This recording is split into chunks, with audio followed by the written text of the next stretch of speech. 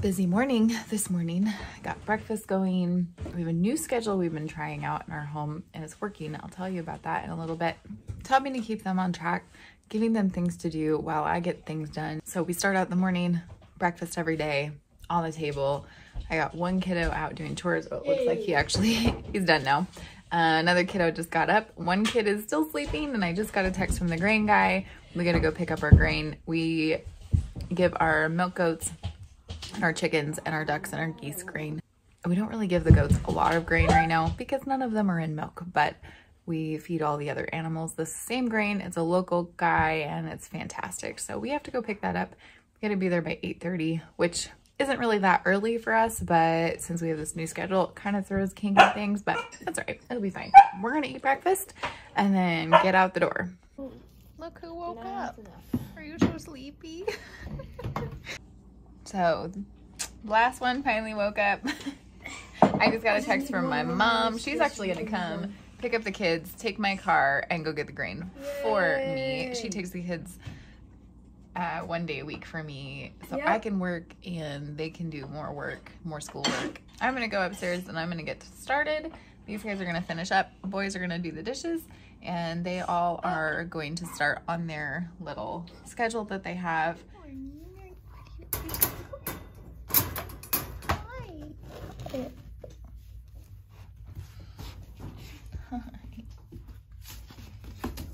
Good morning. What are you doing, kitty cat?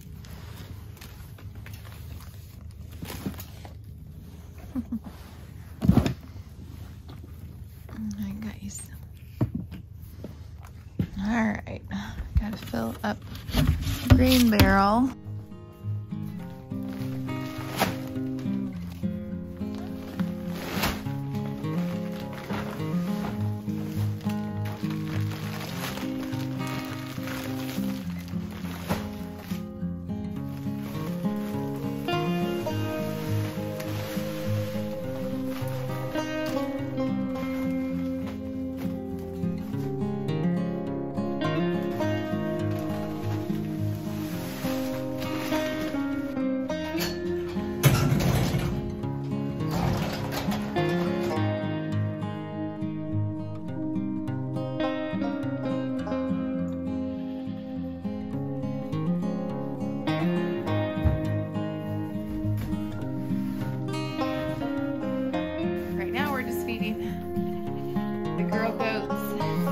Goats, just regular grass hay. This is the grass alfalfa mix. I'm saving this for winter time when they're actually pregnant.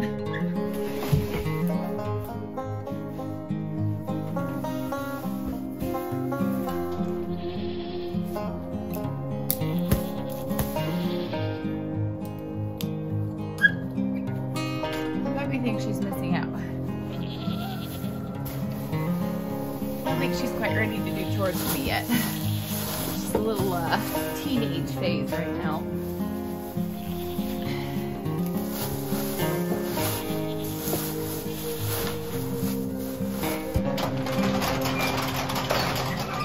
Okay, my chores are done. The kids are still sleeping. It is time to go inside.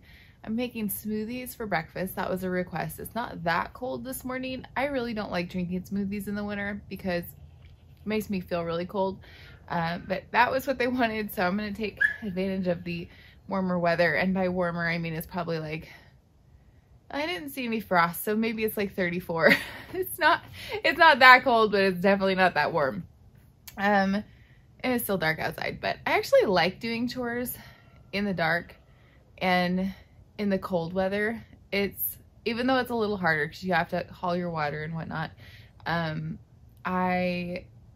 it's just refreshing. I don't know. It just reminds me of walking to the school bus every morning, I guess. I wanted to say that if you are buying boots for yourself for farming, don't go cheap. Boots are something you're going to be wearing in all the weather, all the time, every day, more than once a day, sometimes all day. Make sure you get a really good pair of boots. I went cheap on these. Before these, I had Mucks, which I loved. And the main difference, I mean, these have held up really well. I've had these for a couple years now. But the main difference is I have that much of a gap between my leg and the boot, and all the hay goes down in my boot and gets in my socks, and it drives me crazy. So when you're buying a boot, make sure that it sucks up all the way to your calf, or is at least as close to your calf as possible. Just because if you're doing chores every single day and you're doing this life every single day, and this is your livelihood, get the right tool for the job, because you don't need to be annoyed at super little tiny things like hay in your boots. That's really silly when this is an everyday thing. So I will be definitely buying a new pair of muck boots or some other type of boot that I probably will go to the store and try on, because that was the problem. I ordered these online, and instead of being like $120, they were like, I don't know, $80. But it was not worth it. Totally not worth it. So don't go super cheap, especially on your footwear, especially on your gloves. I also really like these deerskin gloves. They've held up super good. And if you guys know me, I go through pairs of gloves like candy. I don't mean to, but I work hard and I'm hard on my tools. So these deerskin gloves are great. And then I like insulated deerskin gloves for the winter time. But the only problem with those is that if they get wet, they get hard because it's leather. So you have to be really careful. So far, those are the two favorite things that I've found. Ha ha ha. Look at that. It's 32 degrees. I don't think you can see that. Well, it's 32. Pretty dang close. Oh, thank you. I'm gonna open it. No, that's for work. It's nothing exciting. You can open it. Yeah. I can package for my herbal business. Kids like to open the packages.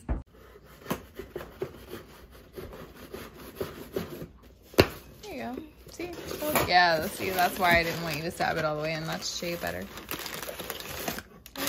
Okay, I'm gonna be with you in my messy kitchen.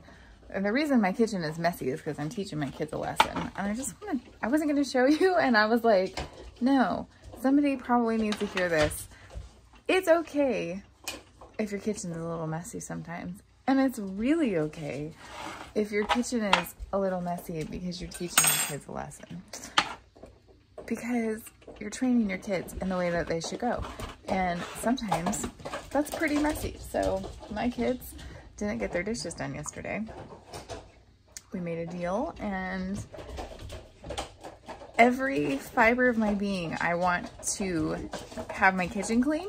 I don't like waking up to a messy kitchen, but I know that if I take the easy way out and I get these dishes done, I'm making farmhouse teas English breakfast right now. I'm cheating. I haven't been drinking very much caffeine, but today I'm gonna have a cup of tea.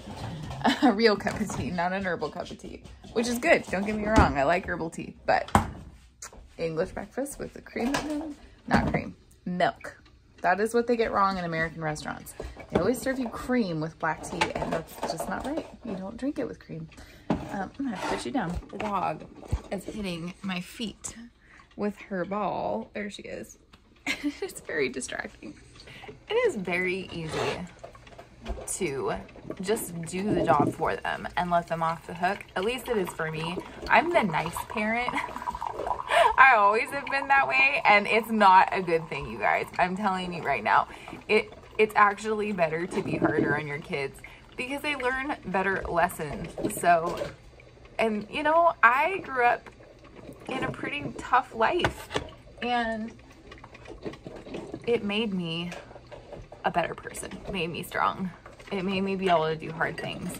And there's something to be said for that. This is what she does like every single morning. What do you have, Sammy? Do you love your ball? We're keeping a close eye on it. It's not even a dog toy. We're keeping a close eye on it because we don't want her to like get any of the red or the black pieces off of it. Hi, honey. Okay, it is officially 7 o'clock. I've already done quite a bit of work. Hi, oh my gosh. Answered emails. I've already worked out this morning. Ow! Played with the puppy. I did my chores and I'm waiting to make breakfast, so I'll just keep on working on my stuff. I recently switched my schedule around I always did my work, like my job work for my business in the afternoon after we did homeschool. And I realized that the thing that was always getting interrupted, especially for homeschool activities, was my work. And so I function way better in the mornings. I'm totally a morning person. And so I switched it around. So now I'm doing my work in the mornings and my kids are doing other things in the mornings. And then in the afternoon, we do our homeschool, and almost every day is the same. But on the days that the kids have activities, I just incorporate that into their homeschool. That makes so much more sense to me. It's going really great. So one kid's awake right now. The other kids are still sleeping, and that's fine. I'm gonna let them sleep, and this also helps them. They've always been such early risers until, like, I don't know, 6 months ago, and they decided that they were gonna sleep in suddenly for the first time in their life. And so I was like, you know what? I'm gonna take advantage of this season because it's not gonna last forever. They're not gonna be late sleepers forever. And so I'm just gonna let them sleep in and not worry about the fact that they're actually sleeping in. That's really, really nice. And I like my quiet time. So, you know, I realized I could actually sit down and drink this tea because I'm a little bit ahead of my morning schedule. And our breakfast is gonna be really simple this morning. So I need to think through what I'm gonna do for the rest of the week. I am finishing up painting the shop that we've been working on. We've had so many donations. In fact, basically the whole project got donated, which is incredible. So the build part is done, and I've been working on cleaning it. I am really, really excited. I want to reveal it to you guys. I did a little sneak peek on my social media. I think only on the Facebook account though, because I'm still tweaking things around, and I know I don't need it to be perfect, but I'm not 100% sure what I'm doing with the space yet. So other than working in it, you wanna go outside? Maybe she'll run her energy off. It's almost time for her walk. That will help. So I do want to finish up painting in that space before I do my unveiling to you guys, which I'm so excited for. And then, I think that's almost done. I think I just have a teeny little bit more. And then after that, that part's finished. And then I know I need to finish my blog that I'm writing. It's almost done. And I'm trying to double up my work because I have someone coming in town, somebody special, and I really want to free up some time. So in order to do that, especially on the homestead, means you have to double up your workload if you want free time. So that's what I'm going to do this week as much as possible. I've already started, and I know I want to get out a newsletter. If you guys haven't signed up for that newsletter, I've kind of changed things around a little bit. I realized that I am like a freakish planner, and I love plans and I love lists, and I thought maybe you guys might find that helpful. So I'm posting on the newsletter and in the blogs things that I'm researching at the time. I'm posting in there like my learning method, and I'm posting in there classes that I find really helpful for learning like homestead skills and stuff. I'm posting in there things like this farmhouse tea that I'm drinking that I absolutely love. And I'm posting in there like my weekly meal plans. It's just what we're eating in our house, but I'm also putting recipes in where they apply. The dogs are chasing me. I do love that my kids love their animals. That's really sweet. So if you guys haven't signed up for the newsletter, I'll leave a link in the description for you. And I'll leave a link for you for my favorite tea because it's so good. This is seriously my favorite English breakfast that I've ever found. Okay, I want to spend a few minutes with this guy before he does his dishes so we can eat breakfast. So we were just sitting here talking about his hands. Yeah. And because it gets cold out, and then our weather is really dry, and it's been really dry this year. And he was like, we should share my lotion that you make, Mom, with our friends on the channel.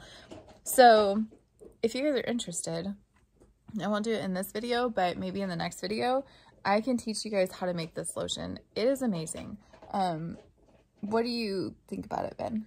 I think that heals me, and it heals other people, and I like it a lot.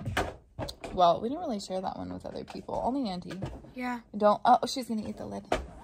So this lotion is really unique to make. It is an actual lotion, which means it goes bad. So I will plan that out. So the next video, you guys can expect a lotion recipe if you're interested, and I will for sure put it in the next newsletter too. So Thursday is the newsletter day. That's when that's coming out, every Thursday. And so it won't be in this week's, but it could be in next week's. So we'll try to get that planned.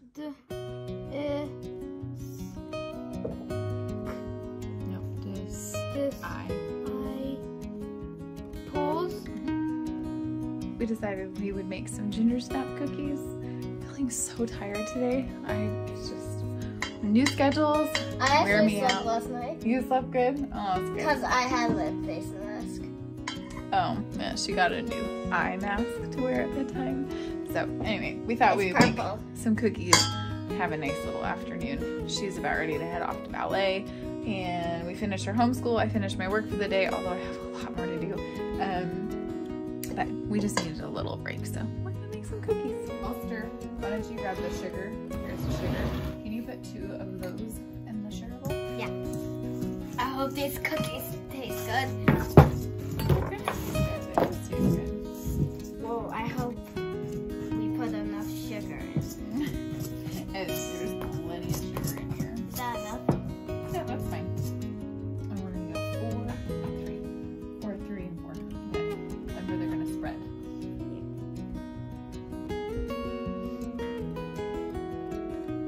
Squish them. Right here.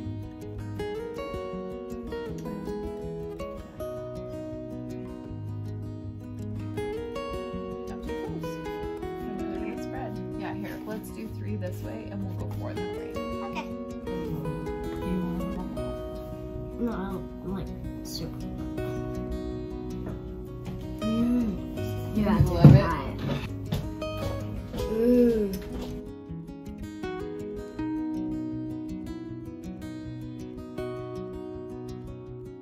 Have a bath. Did you have a bath? Oh, you were such a good puppy. Oh my goodness. Oh my goodness. You got the zoomies? Oh, what? Oh, really? What? Did I clean you? Oh no! Are you clean? Oh, you are? Do you like to be clean? No? Sorry. I always feel bad when I have to get the dog bath. We don't do this very often, but she's a white dog, and she played in the dirt with the kids and in the garden. This is the best part of a puppy bath. What are you doing? Sammy, what are you doing? Are you clean? What are you doing? Sammy?